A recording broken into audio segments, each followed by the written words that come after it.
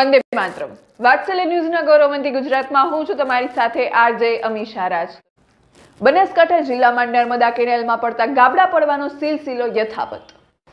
બનાસકાંઠા જિલ્લાના વાવ તાલુકાના સરહદી વિસ્તારમાં નર્મદાની કેનાલમાં ગાબડા પડવાનો સિલસિલો યથાવત રહ્યો છે। ત્યારે વાત કરીએ તો બનાસકાંઠા જિલ્લામાં વાવ તાલુકામાં અનેક જગ્યાએ ગાબડા પડી રહ્યા છે। ત્યારે ઢીમા પાસેની સપ્રેડા માઇનોર કેનાલમાં પડ્યું ગાબડું। ત્યારે કેનાલમાં 5 ફૂટ ગાબડું પડતા લાખો લીટર પાણી વેડફાયું। હલકી ગુણવત્તાના કામના કારણે ગાબડા પડતા હોવાથી અને કોન્ટ્રાક્ટર અને નર્મદા વિભાગના અધિકારીઓ સાથે મિલીભગતથી હલકી ગુણવત્તા અને માલ નબળો વાપરવાથી વારંવાર ગાબડા પડી રહ્યા છે। રિપોર્ટર રણછોડ સિંહ ચૌહાણ।